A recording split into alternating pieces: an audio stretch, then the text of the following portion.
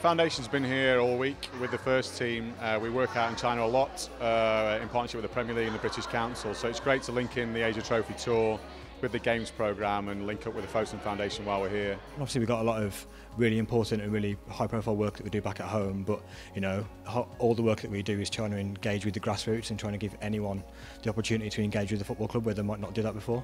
So being able to come and do that in China obviously is a real honour and a real privilege for us to do. It's great to get the players along to an event. We've been working in Nanjing and Shanghai, the two host cities, and Fosun Foundation have been supported with our school delivery. Here's a Fosun facility. This is a kids' play centre for employees and for local residents. So it's brilliant that we can bring the players along. I think the players have had a great amount of fun. It's been good to see them interacting with the kids. As you can see, we just come into the classroom. We did a few games for the kids and then some photos and some autographs. I think it's good. It's good for us to see the kids and good to see what they're doing as well. So I think it's good all around. Yeah, I think a lot of the lads were surprised about the support that we have received.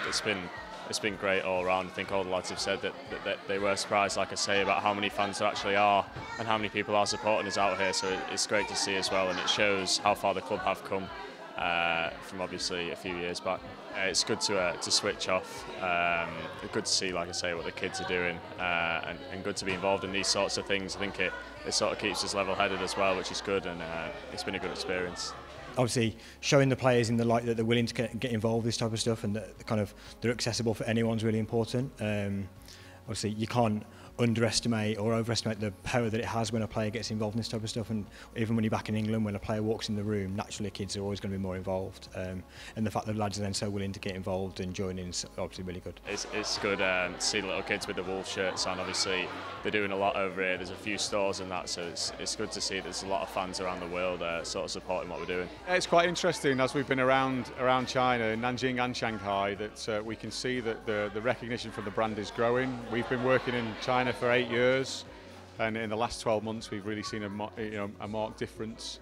So it's fantastic the work that Fosun are doing, expanding the brand on our behalf outside of Wolverhampton.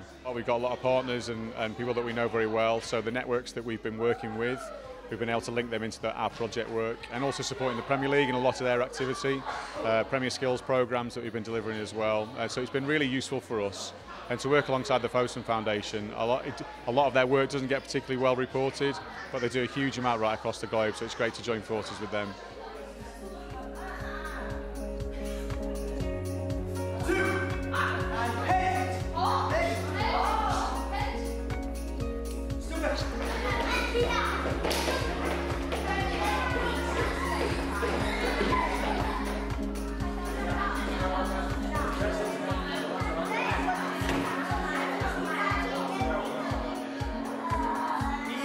Ah.